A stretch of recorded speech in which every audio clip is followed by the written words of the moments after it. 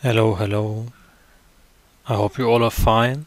And now let's start with a new Spring Boot security video.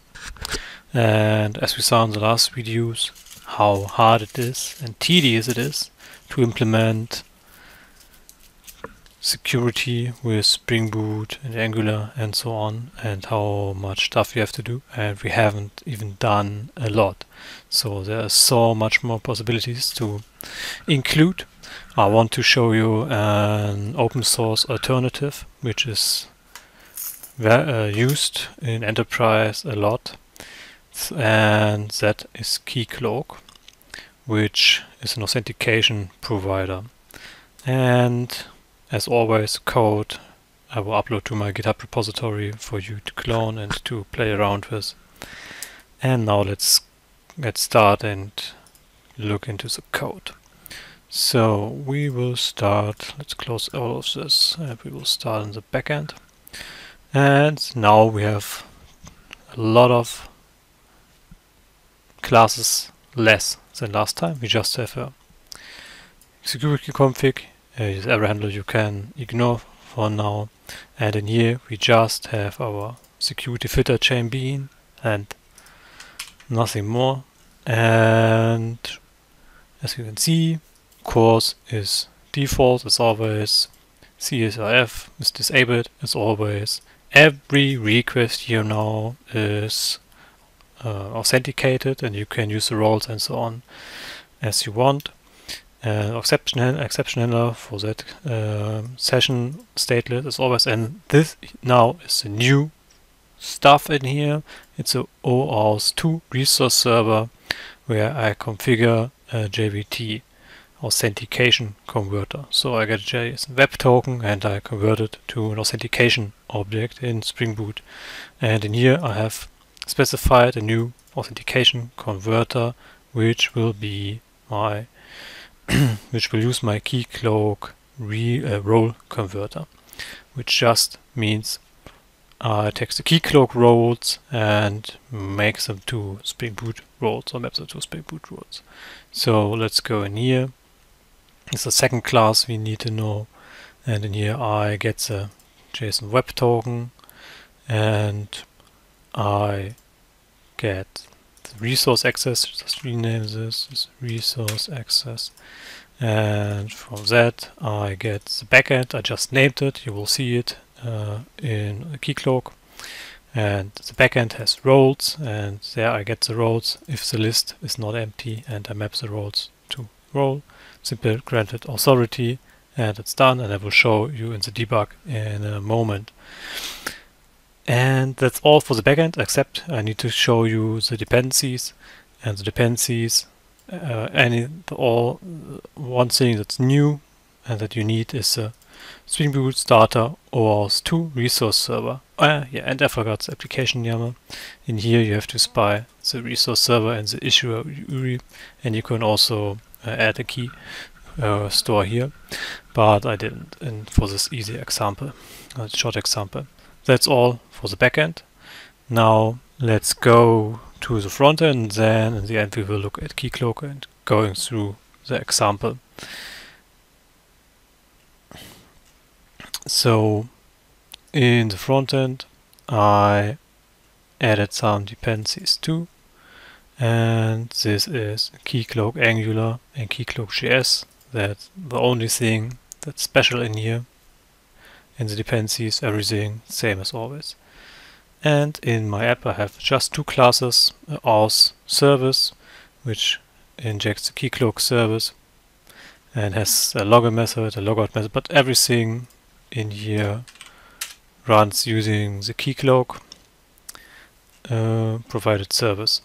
And some header methods, and so on and so on. And the auth guard, which just has is extended as Keycloak. Auth guard has is access allowed. And in here we using the Keycloak service and the router, and the rest is totally the same than on the normal Angular auth guard. and we're using them in here in the roots, like last time is authenticated, injecting the auth card, calling the method, and then setting the method in here and can activate. So anything else new? Yes, we need to provide that in the module, or if standalone in your main TS, you have to add this provider for your Keycloak, app initializer, Keycloak, initialize Keycloak, will be true, and the app's Keycloak service, and above here we have the Keycloak initialize method or function. And in here you specify the URL of your Keycloak server. You need now to pay some more attention. You have to set the realm and you have to set the client ID.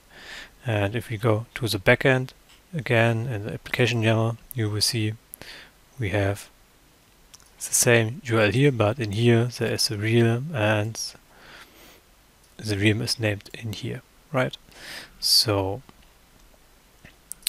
that for that. And now let's look at Keycloak, which I have on 9999. And in here you can configure everything you ever dreamed of, but now I will show you the minimum to set up. Create a new realm. I have done this with test realm, then create new clients. Right, I have done this already with a backend client and a frontend client, and we will look at the frontend client.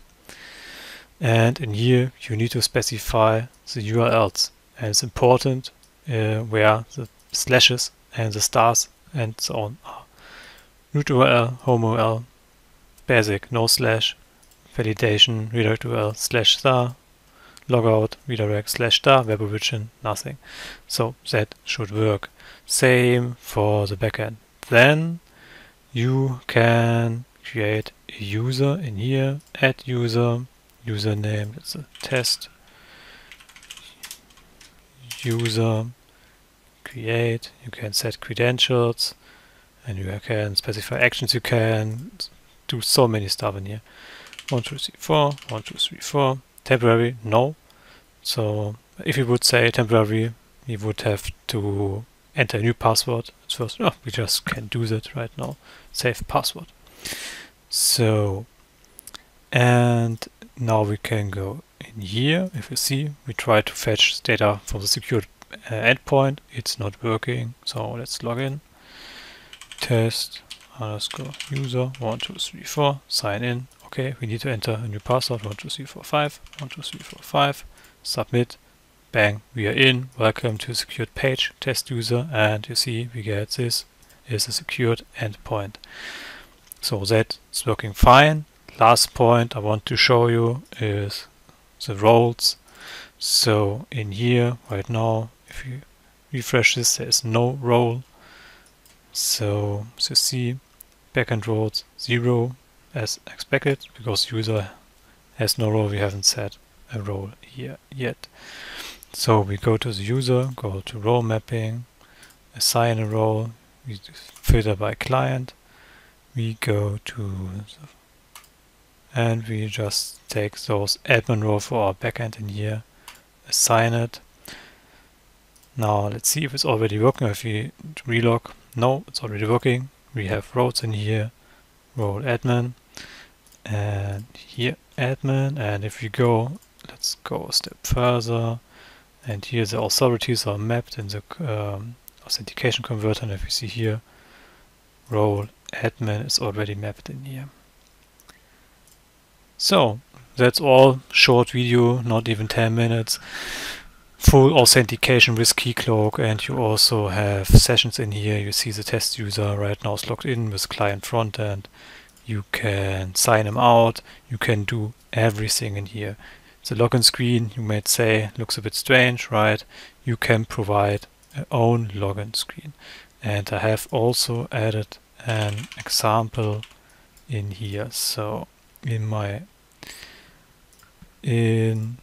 this repository, so you can go in here, realm settings, you can go to themes, and you can now change a custom theme, probably not much in there, but if I now log out and log in again, you see there is a new theme with another title, another background, and the image is just not loading because I probably have not set it up right now.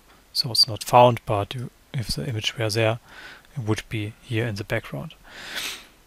With that, I invite you to download Keycloak, play a little bit around with it. If you have issues installing it and so on, I have can delete this. I have a Docker Compose file in here where is Keycloak with a Postgres database which will store the Keycloak tables, and in here is a theme I talked about where I have defined the properties and the messages and so on. But I feel like there's one file missing in here, and let's see, theme properties. Yeah, here's okay. I will look it up, and if I find it, I will add the missing file. So with that, I will end the video and wish you all a nice day and have fun coding and stay hungry and go on.